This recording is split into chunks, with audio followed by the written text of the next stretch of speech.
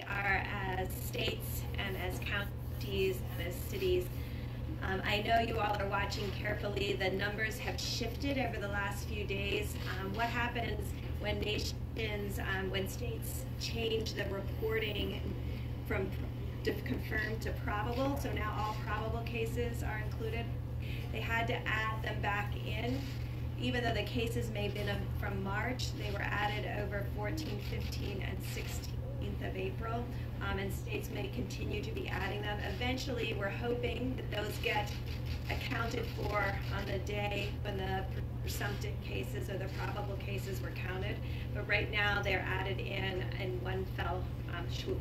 So this is New York and New Jersey, and I think we all know how difficult and what a difficult time both New York and New Jersey have had. I call your attention to the axis. It goes up to 250,000 cases, so you can get a frame of how we're talking about some of the other metro areas. Next slide. These are the 25 metro areas, the top 25 metro areas, and you can only see the New York metro area in this slide.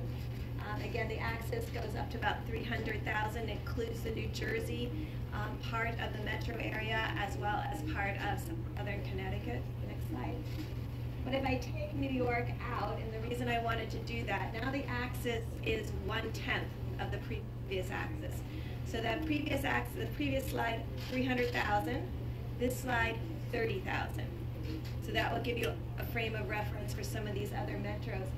The reason I wanted to show you this is cumulative cases, and we are still tracking very closely the issues in Chicago and Boston. But on this slide, I hope you can see the yellow line. That is Detroit. And Detroit, and this mayor of Detroit has really done an extraordinary job, and the people of Detroit have done an extraordinary job with their social distancing. The other line I want to call your attention to is the line here. This is New Orleans. And I think, frankly, I was concerned about New Orleans because they had a lot of pre-existing comorbidities. They have 2 or 3 major hospitals, but cover a very large area, a geographic area. And that other blue line that you can see, it's down right here. That's the Seattle line. And you can see that their response, because of the nursing home alert, they were one of the first states and the first metro areas to really move to social distancing. And so they've really never had a peak like many of the other metros. Next slide. Then I just want to take you through some of these new case graphics. That was cumulative cases. This is daily cases. And obviously there's a lot of variability in reporting, but you get a sense over time when you look at daily cases. So New Orleans is on panel on your left and Baton Rouge on your right. You can see clearly New Orleans about a month ago, very low levels, probably less than 50 cases, large peak and spike around the beginning of April, and they have come down. They have it down to very few cases. Again, I showed you before how both their syndromic cases have come down, as well as their actual number of cases. Next slide. This is Seattle. So you can see they had a much lower peak. And this is when we talk about flattening the curve. This is what flattening the curve looks like. It becomes a longer, slower decline, but it never gets very high, and then goes back down. Next slide. And then this is Detroit. And we always look at the metros as a consolidated. So this is both Wayne and Oakland in Michigan. And we really want to thank the mayor for the incredible job that they have done to really ensure that everyone is receiving the adequate health care and testing. And they've done quite a good job with testing in Michigan. But all of these states, Louisiana and New York, have tested 30,000 per million inhabitants. Those are some of our highest numbers across the board. And next slide. And so the president talked about the case fatality rates, and we've lost a lot of Americans to this disease, and we pray and hope for each one of them that are in the hospitals and the excellent care. What this graph illustrates is the amazing work of the American people to really adhere to social distancing. This was nothing we had ever attempted to do as a nation.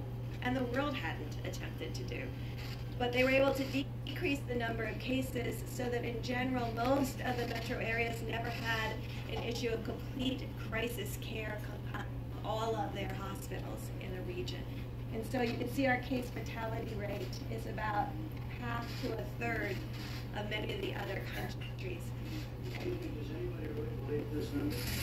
Does anybody really believe this number? I put China on there so you could see how basically unrealistic this could be. When highly developed healthcare delivery systems of the United Kingdom and France and Belgium, Italy, and Spain with extraordinary doctors and nurses and equipment have case fatality rates in the 20s up to 45, and Belgium is extraordinarily competent healthcare delivery system, and then China at 0.33. You realize that these numbers, and this includes the doubled number out of Wuhan. And so I want it really to put it in perspective, but I wanted you also to see how great the care has been for every American that has been hospitalized, and that extraordinary work of our doctors and nurses and our laboratorians on the front line who have been doing an excellent job. Next slide. And then we also wanted to show... Also the number for the land. Does anybody really believe that? You see what's going on. Does anybody, put that slide back for you. Does anybody believe this number? Does anybody believe this number? You saw more?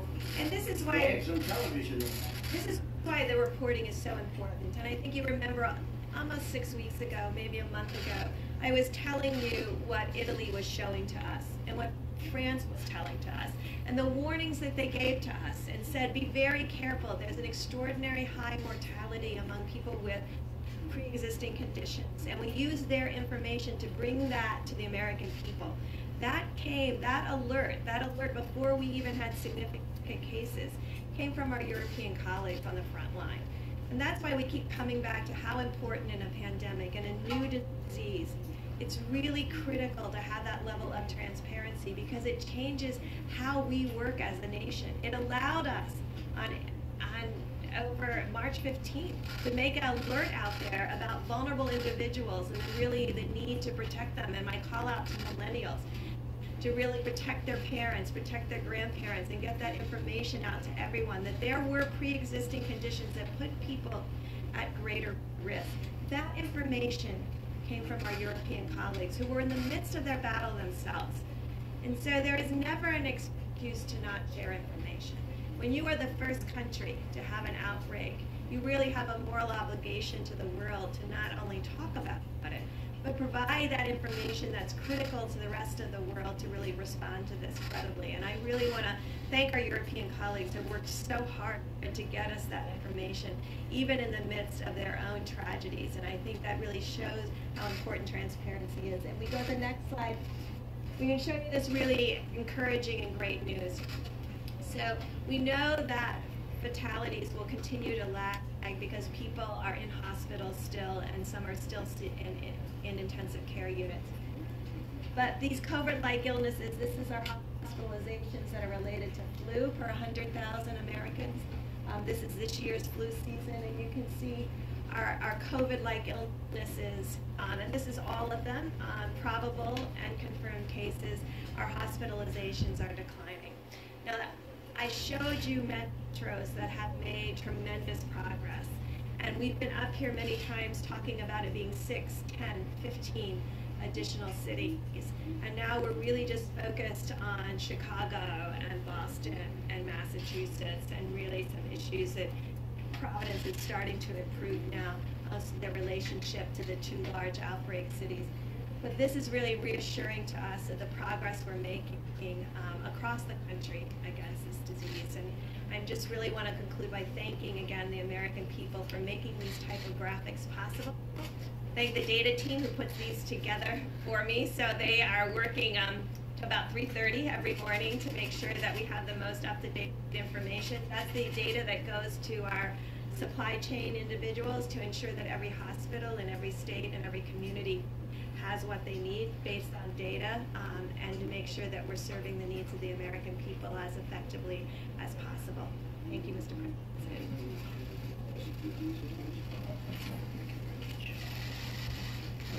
the